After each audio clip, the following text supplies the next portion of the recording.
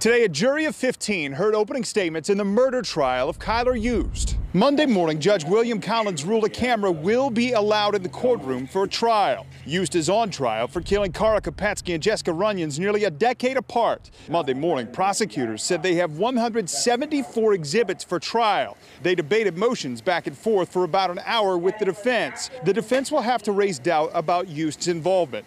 Experts say it could be hard, especially considering he was connected to both women. Due to COVID, the jury in this case is actually going to be sitting where courtroom observers generally sit. They're not going to be in the jury box, so they will be somewhat close to family members inside the courtroom. The judge said there will be sheriff's deputies in the audience to make sure the jury and family don't talk to each other. Matt Fleener, KMBC 9.